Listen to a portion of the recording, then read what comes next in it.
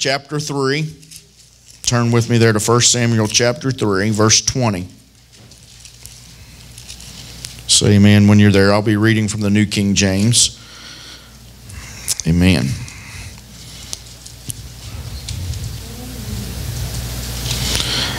And all Israel, from Dan to Beersheba, knew that Samuel had been established as the prophet of the Lord. The word prophet there just means, or established means confirmed.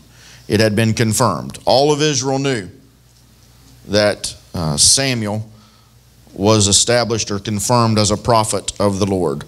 Now, you have to realize sometimes that we don't always catch this, but a lot of the books of the Bible, we don't have a chronological order of Scripture. Because if we were going to tell you the oldest book of the Bible is not the first book of the Bible. The oldest book of the Bible is Job. It was written prior to the account that we have from Moses in the first 5 books of the Bible. Then you look at things like, okay, we had the Judges, then they threw Ruth in there, and now we're looking at Samuel. But Samuel in this time period was the end of the time period of the Judges. And so you have an overlapping time gap here where Ruth was kind of in the middle of that age. But we looked at Ruth, and it's a historical type of book, but it was removed it's kind of just put right in the middle of the Judges period. So you had the beginning of the Judges period, Ruth's thrown somewhere in the middle of that, and then you have the end time of the Judges period. The history of the last judges of Israel are covered in 1 Samuel chapter 1 to about the 8th chapter. You'll see that this is still the end of the Judges period, and a lot of theologians will categorize Samuel as the last judge. We'll see Samuel as we study him and his books. You will see that he was considered the last judge. He's considered a priest. And then 1 Samuel 3:20 tells us he was confirmed and established as a prophet. You see any similarities there of priest and prophet? Now, during this particular time, we are seeing the decline of Israel. Remember a few months ago, I drew this cycle on the board of how Israel had operated and why God sent judges. They turned to God, then they would get into rebellion and fall away from God and go towards idols. Then they would cry out to God because they had realized what they had done. And when they cried out to God, then God would send them a judge or a deliverer. The judge there is not someone casting down condemnation. He really was acting as a deliverer to bring God's people back into a right relationship with God. And then God would hear their cry, send a deliverer. They would turn their eyes towards God again. Then that cycle would continue. And we saw that throughout the Judges. We gave you time periods and everything. So Samuel is towards the end of this time period, and we're really seeing a rapid decline of Israel during this time period. Now, Eli is the high priest. Have any of you heard of Eli? Eli is the high priest during this time period. And the transition will be in this first 8 chapters here of the leadership from Eli to Samuel. And then we will see in the latter part that Samuel takes over as the priest, prophet, and the last judge of Israel. This is all in the first 8 books. Now, under this particular time period, what covenant are the children of Israel under? The Old Covenant, the Sinai Covenant, the covenant of Moses and the law. Where are they established now? Where are they living? Where are they dwelling? They're in the Promised Land. They've come out of Egypt. They've come through the wilderness. God sent them through 40 years. They were kind of cleared out. He got all the bad blood out. And then they crossed over and they're in Canaan land, the Promised Land, but they're still going through this cycle. Now we're looking at about 1100 BC to 1010 BC in this time period. Then from chapter 8 over to the end of the book in chapter 31, I'm going to go back and say this. The first 8 chapters we are seeing the decline of a theocracy. What's a theocracy? We went over that earlier too. Theocracy is the rule by God.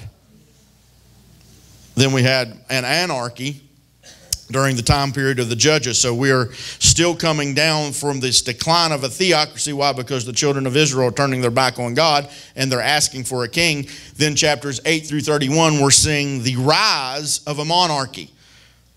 Through the book of Samuel, you'll find historically the account of the first king of Israel and his turn from God, and then into the King David, who was the wisest, not the wisest, the most known and most liked king of Israel in this rise. So we'll see Saul and we'll see David here in the book of Samuel. This is a transition of leadership from Samuel as the priest and the prophet ruling over the people and the mouthpiece of God to a king, King Saul, and his reign. And then in the book, the end of the book, we will see a transition again from Saul to David. One of the things that you will see is that because of Old Covenant, and we've always talked about this, that the Holy Spirit, the Spirit of God, would come upon men and women, and then He would leave. He would withdraw His presence. But thank God in the New Covenant, He said He'll never leave you nor forsake you. You received Him, and He's with you always, even to the ends of the earth. Amen. But we will see this picture that God anoints Saul as king. He has Samuel anoint Saul as king. And he reigns as king for 40 years, but 38 of those years the anointing of God's not on him. The Spirit of God has left him. Now, we'll teach sometime soon or later about the difference of the anointing in the Old Covenant and the anointing in the New Covenant, and what the anointing or unction of God does. Bill Johnson says it best, I think, like this: the Holy Spirit in you is for you. The Holy Spirit on you is for others. And the Holy Spirit in you never leaves you. Okay? So let's look here.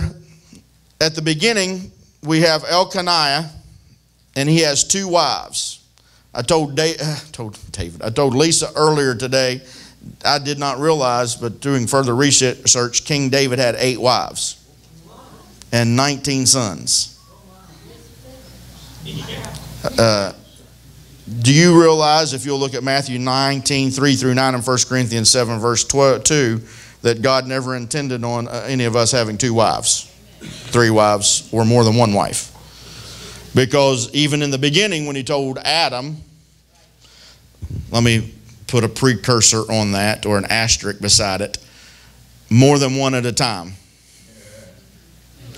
Because we've debated down through years even how deacons can be qualified or not qualified because they're the husband of 1 wife. What Paul was addressing there was not divorce. He was addressing polygamy.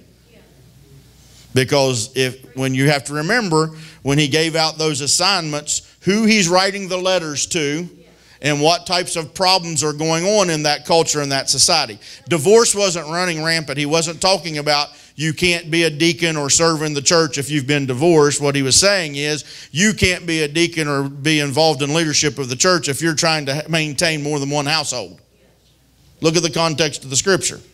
I don't know how Solomon, my word, how many wives and 700 concubines, and no wonder he wrote Vanity of Vanities and all this vanity. But Elkanah had 2 wives, Hannah and Peninnah. And Hannah he loved the most, and Hannah was without children. And Hannah's name means grace. And it's the Anna always refers to grace in both Hebrew and Greek. Even in the New Testament, where you see in the temple, Anna waiting on the coming of the Messiah. Her name meant grace. So we have Hannah here who's asking God for a son. She cries out, you know the story. God gives her a son, and then when God gives her the son, she gives him back to the Lord. And that's where Samuel goes under the tutorship of Eli in the temple. And when he's in the temple, he hears the voice of God. Thinks it's Eli. He goes to Eli. Have you heard the story? Then Eli finally says to him, you just, whatever that voice tells you to do, you do it. So from a very young age, the voice of God was crying out. And we see the birth of Samuel in chapter 2. And then let's look at chapter 3, verse number 1. Chapter 3, verse number 1.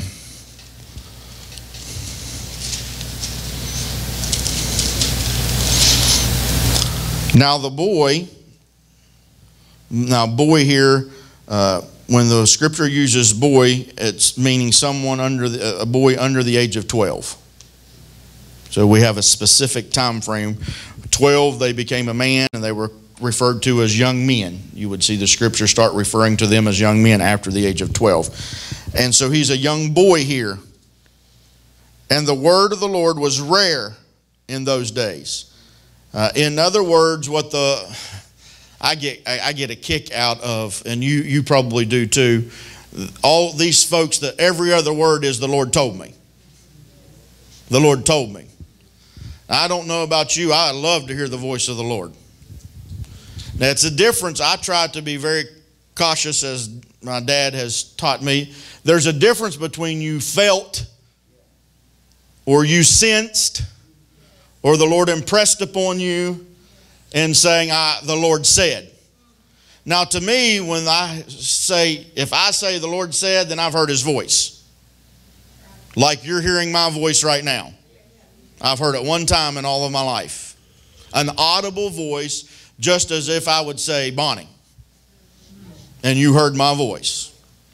Now, I've had tons of times, and still do, where I've had scripture that have jumped off the page, and I believe the Lord's speaking to me through the scripture, or I've heard someone preach a message, and from that message, the Lord dealt with me. I've had leadings in prayer time, and you're praying about specific things, and then you felt like you got an answer in your heart, and then it's confirmed by a billboard or a commercial on television, or you turn on the radio and you hear something that confirms, or a message, or there's all types of ways that the Lord can impress you and talk to you. But this scripture here says that the word of the Lord was rare. Now, it's not capitalized here, so we know it's not the written word.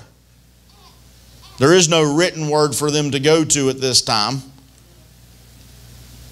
So the word here has to be an audible voice speaking.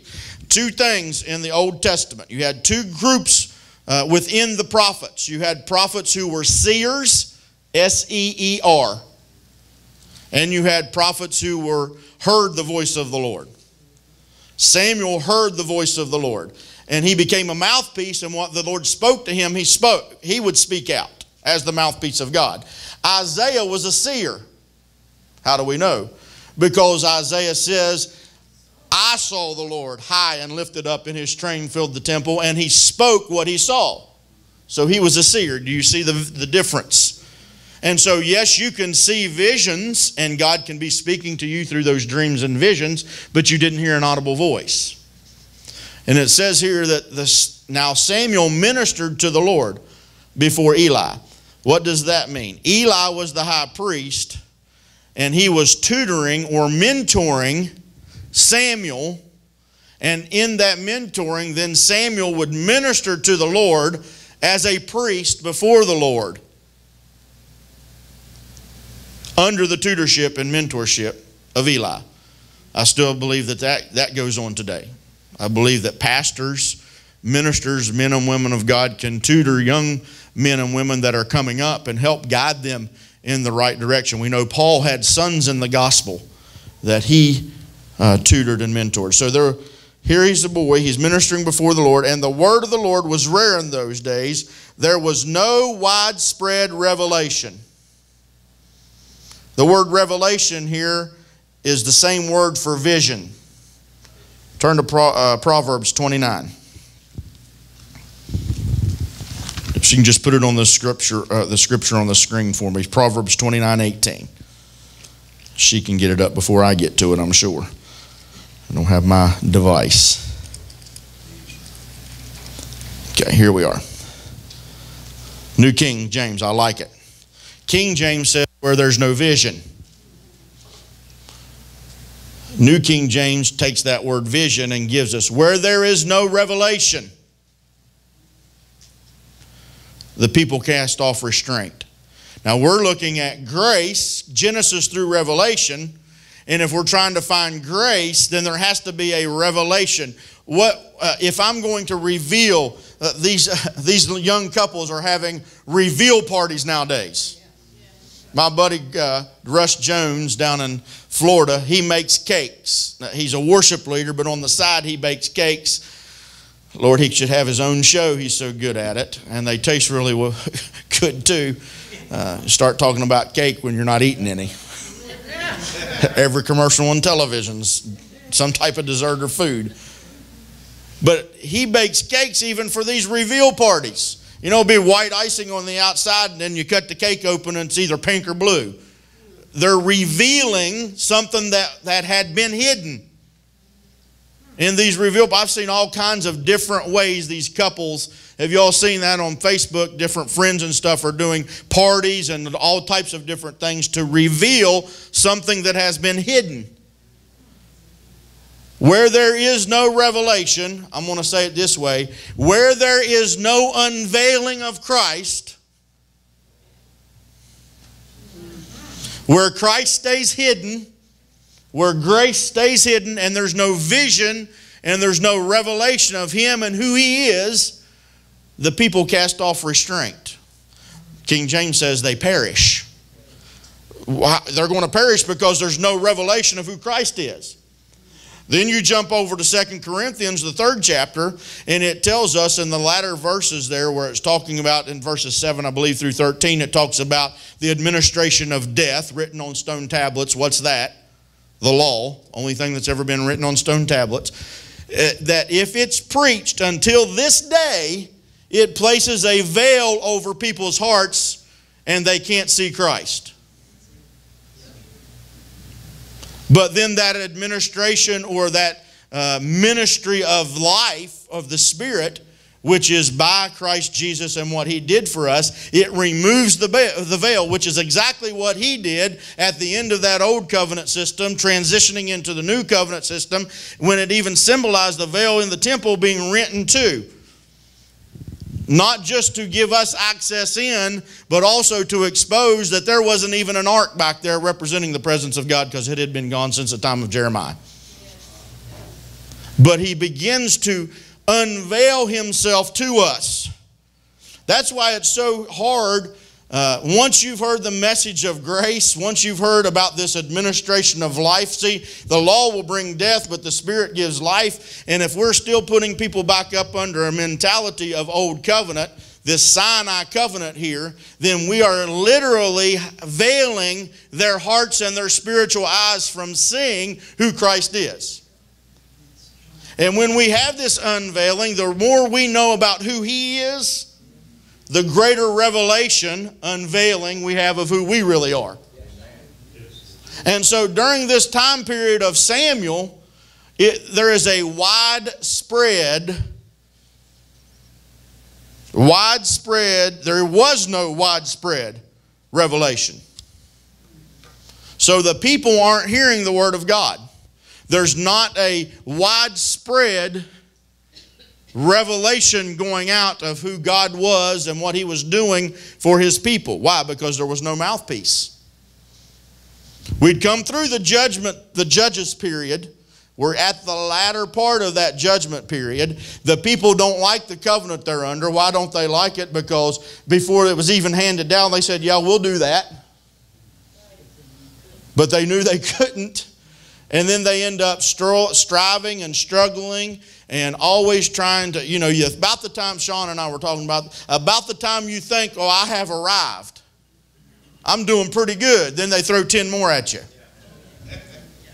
And you get to the point where you just throw up your hands and say, and so the children of Israel have come through this time period, and now they don't want God to tell them what to do. And so the theocracy, the rule of God that they're under, is declining, and they're they want a king. Give us a king. Everybody else has a king. The Moabites have a king. The Amorites have a king. The Edomites have a king. We want a king. Give us a king. We want a king.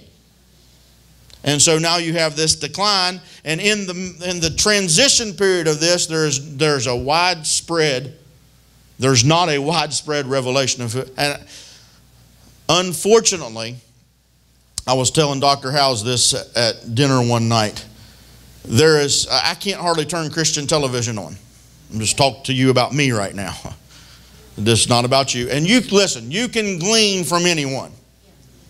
Don't ever throw somebody out because one part of what they said was not what you agreed with. So, I can glean from Bishop Jake, Stephen Furtick, Jensen Franklin, all these guys. I don't have to agree with everything that they say. But it's difficult for me to turn on Christian TV once I've had this revelation, this unveiling, to go back up under and listen to something that that throws a veil back over it. It's kind of like this. This is just my thinking in all of it.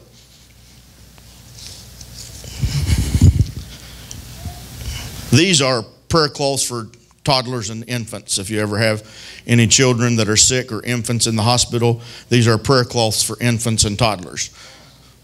So Kathy made those at Scott Grace Life. It's a prayer pal. We anoint them, we pray for them, we send them out to the children. Okay? So if you ever have that come up in your family or sphere of influence, that's what those are for. Okay, here's the owl.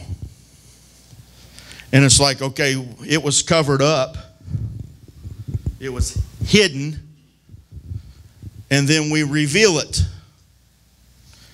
And just like you all did, I told you what that was, gave you more information about it, the more you understood about what it was. Oh, isn't that sweet? And so now you know what it is. But it's like we unveiled Christ, and then now you become a believer, and we cover him back up, and you never get to know any more about him. But every once in a while, we'll tell you a little bit of good news about him. Just enough to keep your appetite wet, but we're going to still beat the hell out of you every week. Okay? But then, at the end of the service, he's good. And so now we have such a mixture of preaching that we think Christ has been unveiled, but we struggle with our identity because the revelation keeps getting covered back up. The Bible tells us that God is manifold. That means there's many folds to God. He's multifaceted. If the angels that Isaiah was talking about circle the throne continually crying out, holy, holy, holy. They've been doing it since time began, well, before there was even such a thing as time. And they'll continue to circle the throne and say, holy, holy, holy. Why are they saying that? Because every time they pass the throne, they see a different facet, a different color, a different fold of God. There's colors you've never heard of. There's sounds that we've never heard. There's feelings and emotions we've never experienced. But as Christ is unveiled to us, and this manifold God begins to be understood, then that gives us a better and better unveiling and picture of ourselves. Because the new covenant, when you open it up, it is a mirror. It is a mirror. When you look into the new covenant and you begin to read the new covenant, you are unveiling Christ. And as you unveil Christ, He's unveiled. Because that's just like He said in Matthew 16. When He asked the disciples, He said, who do men say that I am? And He went through, well, some say you're Elijah, some say you're John the Baptist come back to life, all these different things. He said, who do you say that I am? Peter, the mouthpiece of the group, speaks up and he says, I say you're Christ. You're the anointed one. And Jesus said from the Message Bible, He says, hey, you didn't read that in a book. My Father in heaven revealed that to you. There you go. There's that revelation, that unveiling. And so when Peter got that revelation, then Jesus responds to him and says, now that you know who you are, let me tell, this is Message Bible, Matthew 16, let me tell you who you really are. People have been seeing you as a pebble. People have been seeing you as this little stone that if it gets stuck in between your sandals and your foot, it causes irritation. But I don't say you're a pebble. You are rock. Rock Johnson. You are Peter. Not Simon, but Peter. So because Christ was unveiled by divine revelation to Peter, then Christ began to reveal to him who he really was. And in that unveiling, in that revelation, that unveiling of Christ, he begins, if you look in the context of the Scripture, because he knows who Christ is and now he has his identity in Christ, then the keys of the kingdom are handed to him. And to each of us. Here's the keys of the kingdom. What do keys do? They lock and unlock. So you can loose things that are already loosed in heaven. You can bind things that are already bound in heaven. Why are we doing that? Because just like Dr. Howe says, we are bringing heaven to earth. And there's going to be a culmination of that. But we are calling heaven in those things. Do you know in heaven there's no sickness? So we call into the earth no sickness in our body. Because that's what heaven is being manifested on earth. There's no tears in heaven. Now, do we go through things that cause tears? Yes, but when we do, we weep not as those in the world weep, because we have a hope, and so we call down heaven where there are no tears into our situation. An unveiling. Verse 2, chapter 3. And it came to pass at that time, while Eli was lying down in his place, and when his eyes had begun to grow so dim that he could not see, and before the lamp of God, went out into the tabernacle of the Lord where the ark of God was. And while Samuel was lying down, the Lord, look at that, the Lord called Samuel. And he answered, Here am I. So he ran to Eli. Isn't it amazing that when he heard the voice of the Lord, he thought that someone else was speaking to him? What's the correlation here? Sometimes I believe that God speaks to us through a familiar voice. And so I believe that Samuel, knowing that probably he and Eli were the only ones there, heard a voice. It sounded similar and familiar to him. He went to where he thought the voice came from. Verse 6, then the Lord called yet again Samuel. So Samuel rose and went to Eli. Here am I, for you called me. And he answered, I did not call you, my son. Lie down again. Now Samuel did not know the Lord, nor was the word of the Lord revealed to him. This is where I'm going with this. I believe there is a time, there is a process of time that you'll know the Lord. That means you'll come and experience. Someone will share to you His finished work, and you will place your faith in that, and you'll come to Him, and He'll be your Savior, wiping away your sins. But there is a continual process of the Lord speaking to you and dealing with you that will continue to unveil to you who He is. And that process can go on and on and on and on because He's so vast. So just because we've come to Christ, we don't expect that in the first day we know everything about Him. We know Him as Savior when we come to Him.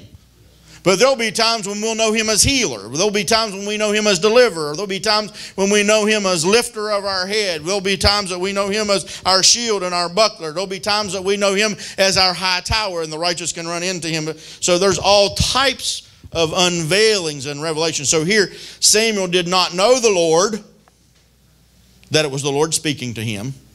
And I believe there's a lot of unbelievers that are hearing, feeling, sensing, pulling, having a tug and a draw to the Lord, but they don't know what it is yet. So it's our job to help mentor them along and encourage them. And so that's why it's always good for us never to be condemning, condescending, pointing accusing fingers, and judgmental. Because when we do that, then they have a misconception of who that voice is and what that voice is saying to them. Whether it's one-on-one with people or whether it's from the pulpit. And that will help them come to know the Lord. And then when they come to know the Lord, that's a part of the unveiling of who He is as Savior. But there's a continual unveiling. I know more today than I knew 5 years ago. And when I look at Scripture today, and I look at the new covenant today with the glasses of grace on, and I look through the lenses of the cross, I see things in Scripture that I've never seen, and we've read the Bible through so many times that in the Amplified, in the New King James, in the King James. That's one thing that blows me away about Dr. Howes. He knows the Bible. Inside and out, can quote King James to you, but he can quote Amplified to you. He can quote Message to you. He can living waters pouring out. And so it was amazing to me to hear that. But yet we can have this continual unveiling. Now, here's a good point of instruction, not condemning or condescending or putting heaviness on you. You will never have the continual, back up. It will be difficult, I'm not going to use the word never. It will be difficult in that process of continually having Christ unveiled to you if you don't get in the Word. If we're not reading the Word, I say I'm not putting a duty and a work on you that if you don't read, this is not going to happen to you. I'm not saying that. What I'm saying is to you, the process takes longer, and we won't understand what we need to understand when we need to understand it without the help of the Lord. And that's why we need to have a desire to want to get into the Word. Because it's a reflection to us. We begin to see ourselves when we open up the Word. Yeah. I used to skip over the begats. This one begat that one, and that one begat that one. There's not a whole lot of revelation in that, but there is a lot of revelation in that because it will point you to different things if you go through those things. So even the things that we don't want to read sometimes can help bring a revelation to us of who Christ is. I encourage you to get into the epistles. Begin to look at what Paul, see, a lot of the things that Jesus said in the red, Paul explains to us in the epistles. And like Dr. House says, and we've said so many times, just because it's in Matthew, Mark, Luke, and John doesn't mean it's New Covenant. So you have to know where the dividing line is. Where's the dividing line? Well, who's the audience? And then after the cross. That's the dividing points in that. Okay, anybody getting anything yet? Verse 8. So we've had 2 times now that the voice of the Lord has spoken to Samuel. He's gone to Eli thinking that was Eli. Eli told him both times to go back and lie down. And then he says, verse 7, now Samuel did not know the Lord, nor was the word of the Lord yet revealed to him. And then the Lord called Samuel the 3rd time. So he arose and went to Eli and said, here am I, for you did call me. Then Eli perceived that the Lord, so who perceived it? Eli. Because of his maturity, because of the years that he had walked with the Lord and heard the Lord's voice, and he knew that he wasn't speaking to Samuel, so those were the only 2 guys there in the temple. Therefore Eli, verse 9, said to Samuel, go lie down, and it shall be, if he calls you, that you must say, speak, Lord, for your servant hears. Say that with me. Speak, Lord, for your servant hears. That's all we need to say. We don't have to beg him. We don't have to plead with him. We don't have to stay with me for just a second, because sometimes people will say, I'm crying out for you. Well, if that crying out means you're praying, good. But if that crying out means that you're doing something demonstrative, or you're going through some type of ritual, or you're screaming because you don't think God can hear you, let me say this. There are desperate situations that come on to us sometimes in life. And when we are in those desperate situations and we don't sometimes feel that God is there, in our desperation and from our humanity, not from our spirit, but from our humanity, we will use desperate measures to get through that desperate situation. And let me tell you, I have been there. Okay, so my outward body language and my demonstrative things that I might do isn't because God's not hearing me, or think that I think I have to do something to get God to hear me. We just go through things sometimes in life. Okay, nothing wrong with that. What we need to do is make sure that when that woman shows up with that alabaster box and she breaks it open, she begins to weep and cry at his feet and dry his hair with her hair, his feet with her hair, that we're not judging the performance or the action of what she was doing. She was in a desperate situation that caused her to do desperate things to show her love for her master. Okay? So we want to put that out there to let we know we never want to, because you have the freedom in this place to do whatever you need to do, however you need to do it, by the guidance of the Holy Spirit to get your worship out, okay? So that's not what we're talking about. But I do want you to understand that in the spirit realm, we don't have to beat things and cry with a loud voice. You can whisper, and God will hear your voice and come to you. So, Lord, speak, your servant hears. So Samuel went and lay down in his place. Verse 10, now the Lord came and stood and called as at other times, Samuel, Samuel. Now, I want you to notice something here. Go back to verse 4. Look at verse 4. The Lord speaking. What does he say? What does the Lord say? What does the Lord say? No, Samuel said, here am I. The Lord called and he said, Samuel. How many times did he speak his name? One time. Okay, go down and look at verse 6. Yet the Lord called again. What did he say? Samuel. Verse 8. The Lord called Samuel again. You know where I'm going. Look at verse 10. And the Lord came and stood and called. Now look, this time the Lord came and stood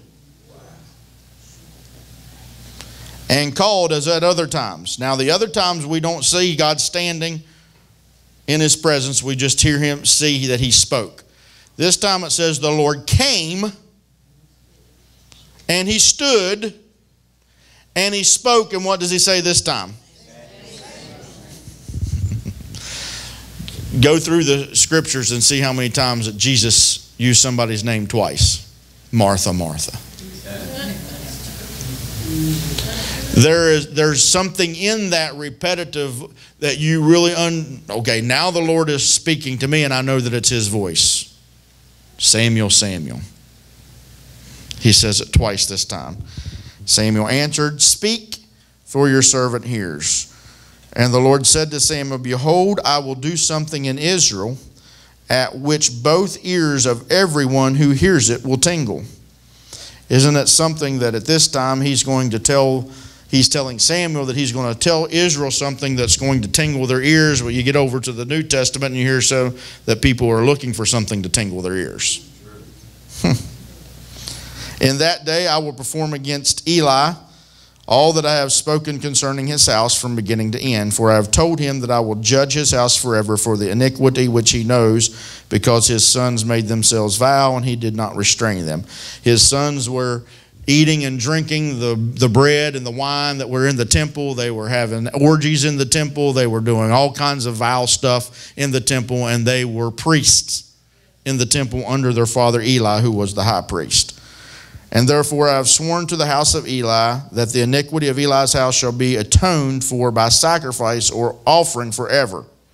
So it could be atoned for, and that sacrifice was once a year.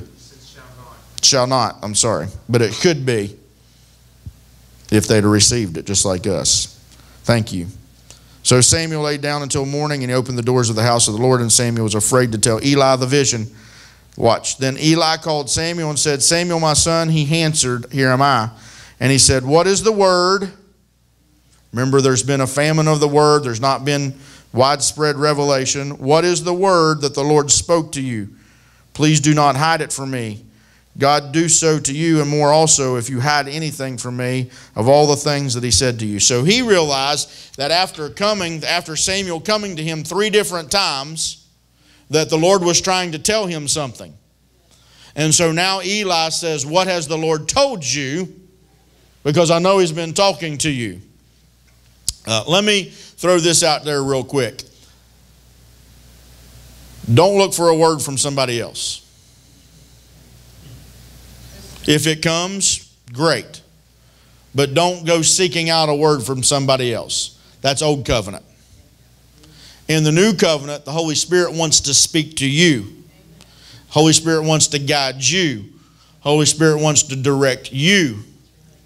Now, as an immature believer, right off the bat, you'll need different words to encourage you and inspire you and get you on your journey. Then as you grow, you may seek out confirmation from words that God has given you. And those confirmations could come in various different ways. But I believe that if you will stay on the journey with the Lord in this process and the unveiling and revelation of who He is, you will get to a point in your life that when you hear from God, that you will know without a shadow of doubt that it is the Lord speaking to you. And even then, He will bring confirmation without you seeking it out. So as a believer, young in the Lord, yes, you probably will need to listen for words and try to find out how the Lord's speaking to you and dealing with you. But as you mature and you know that you've heard the voice of the Lord, you will seek out confirmation to know, just to assure yourself that. But you will get to a point long enough in the journey that you know that you've heard from the Lord, and He still will give you confirmation without you seeking it out. Now Eli knows that Samuel has heard from the Lord. And he says, tell me, what, son? All the things that God has told you, and don't hide anything. Then Samuel told him everything, hid nothing from him. And he said, it is the Lord. Let Him do what seems good to Him. Verse 19, so Samuel grew and the Lord was with him, and let none of his words fall to the ground. It means people heard the words that Samuel said.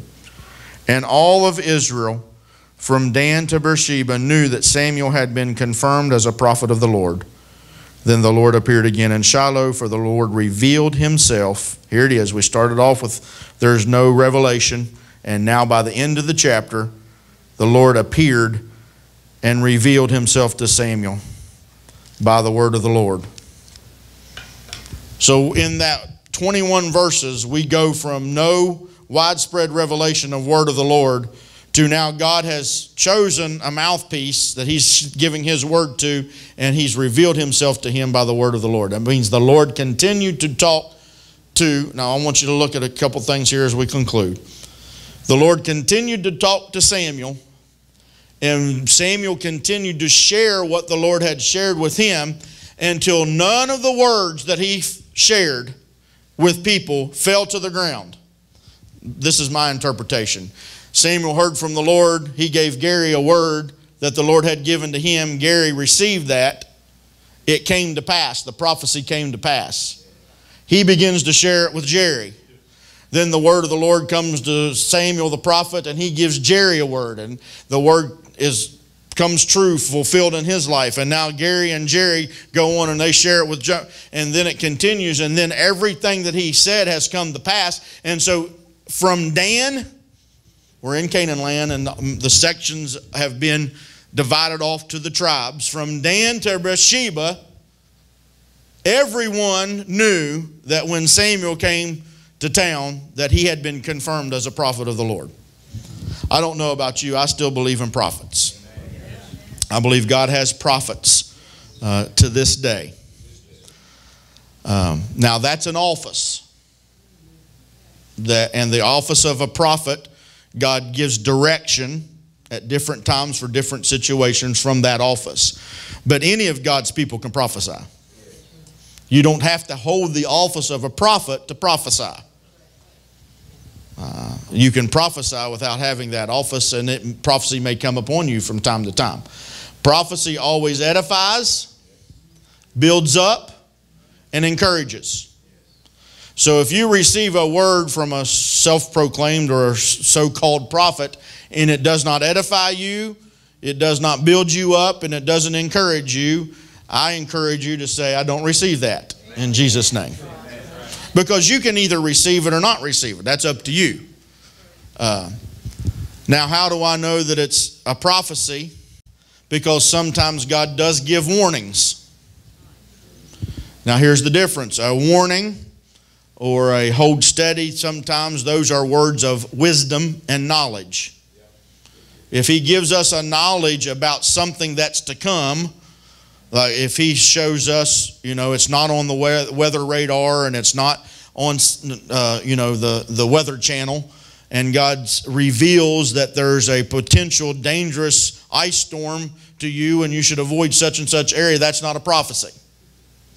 That's a part of God's knowledge. That's a word of knowledge that if you'll listen and heed to that, you can go around it and be safe and go on down your way. Words of wisdom come that will bring wisdom in different situations. So those are different types. But prophecy, and then there's tongues. There's a lot of confusion in the church, but we're very clear here about it. If I call on Sean to come and pray, and he prays in his native language, when he begins to pray in English, he's not talking to you. Nowhere in Scripture is prayer directed to the people. Prayer is to the Father in Jesus' name. That's communicating with Jesus. So if we ask Sean to come for public prayer and he begins to pray publicly and he's praying in his native tongue English and he begins to pray out, then he's talking to God and we can agree with him. Here's just a little bit of advice in prayer. To agree with someone, you can't be praying louder than they're praying, because you can't hear what they're praying, and so you don't know how to agree with them. Now, there are times when we all pray. You can get as loud as you want to get. Okay? So if I call on Sean to pray and he comes up here and he begins to pray in tongues, he's not talking to you. So you don't need an interpretation. That was received well. That's Bible. Now, Sean gets up on his own prompting of the Holy Spirit and he begins to address the congregation in tongues. Then someone else, not Sean, someone else is to interpret that. And the tongue that was given to the body with the interpretation equals prophecy. Okay? Now, we've been told of a story recently, this just blows my mind. That in Indiana, in a service, a man was visiting and he's sitting in the back and he has his cell phone on speakerphone. He's got it down here. Okay? She's listening to the service. During the service, so he's sitting in his chair, speakerphone on right there beside him. In the service, someone gets up and gives a word in tongues. And there's no interpretation. And she's in a different state, listening on the telephone. And she had the interpretation, and she's trying to get her husband's attention, screaming and hollering at him. She finally gets his attention. He takes the phone to the front and says, my wife has the interpretation. She's on the phone in a different state. They put the microphone up to and she gives the interpretation. So don't put God in a box. This has been my experience. Most tongues that I've heard given in church services that were addressed to the congregation, the person giving the tongues wasn't out of order. The person that was to give the interpretation was. Most of the time, because here's what happens. I've preached in Haiti with a French dialect. I've preached in Mexico with a Spanish dialect. I've preached to the Tarascan Indians and they've had interpretation. And sometimes I'll go for 5, 10 sentences and they'll give 2 or 3. And so someone gets up and gives a 3-minute word in tongue, and whoever has the interpretation thinks that they have to give a 3-minute interpretation. It might be one word. God could say all of this over here to get one word to us. Jamie, you're not giving a translation, you're giving an interpretation. That's right. It's not a translation. You're not translating word for word, you're giving an interpretation. Sometimes a paraphrase of what Holy Spirit is saying. So if we invite someone to come and publicly pray at Grace Life in the microphone and they begin to pray in the Spirit, or if Michaela's up front and she's praising God in the Spirit, the praise that we give is never directed to the congregation. The songs that we sing, that's right, shouldn't be. And the praise that we give is always to the Lord. So if she begins to sing in the Spirit from the platform, I'm not scared of that. Why? Because she's not praising me. she's praising Him, or if it's anyone that we call on. So I don't have any fear in that direction. I think a lot of times we've hesitated from certain things. Number one, because it hasn't been taught properly. And there's an ignorance about it. And when there's an ignorance about it, then we bring fear on people. So we're not shy. We're not shy about that. We're not going to back away from that. But so that you understand, if I pray in the Spirit, if someone else prays in the Spirit, and it's public in the microphone, it doesn't have to be interpreted. Now, if I'm addressing the congregation with a word of tongues, then someone else will have the interpretation. What my problem is some of these hairy ducks that will prophesy, give tongues to people, and then thus saith the Lord, they begin to interpret. That's not biblical. From what I read. To one is given the tongues, to another the interpretation. Stand to your feet. Yes, sir. Yeah.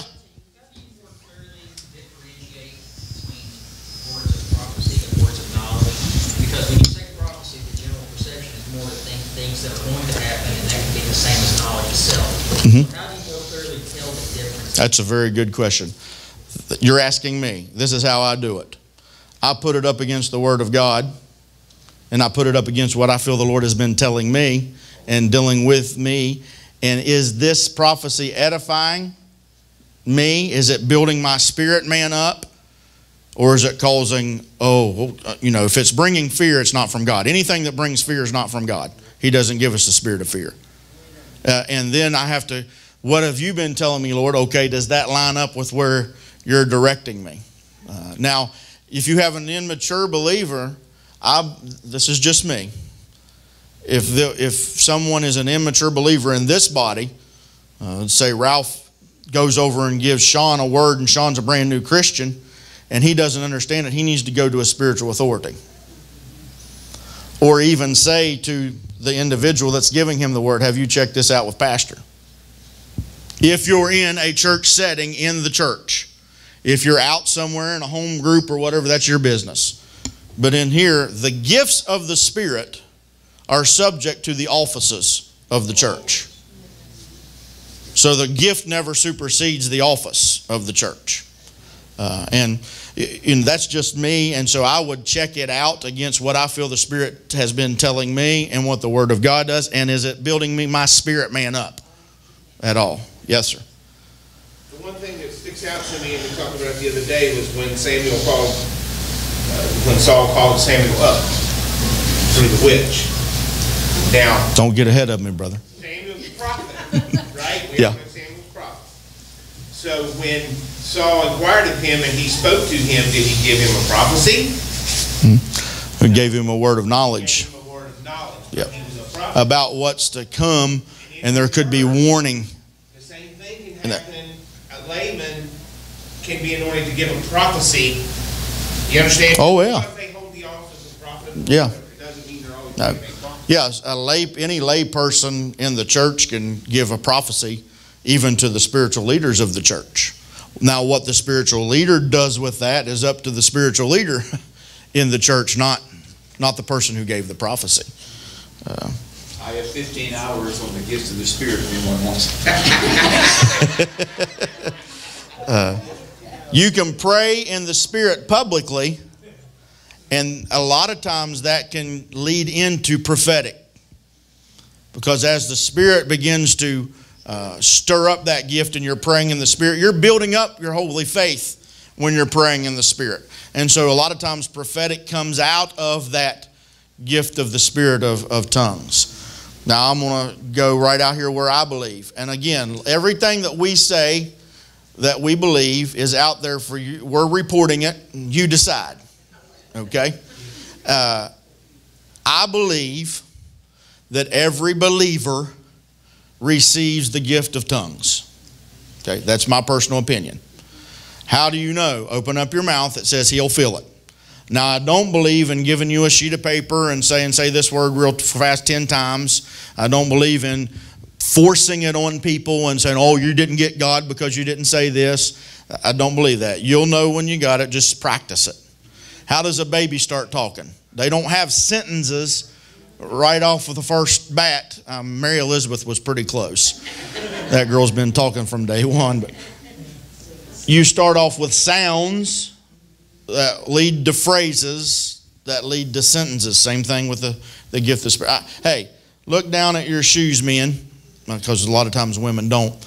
Your tennis shoes, my shoes, I didn't buy the tongues separately. They came with my shoes.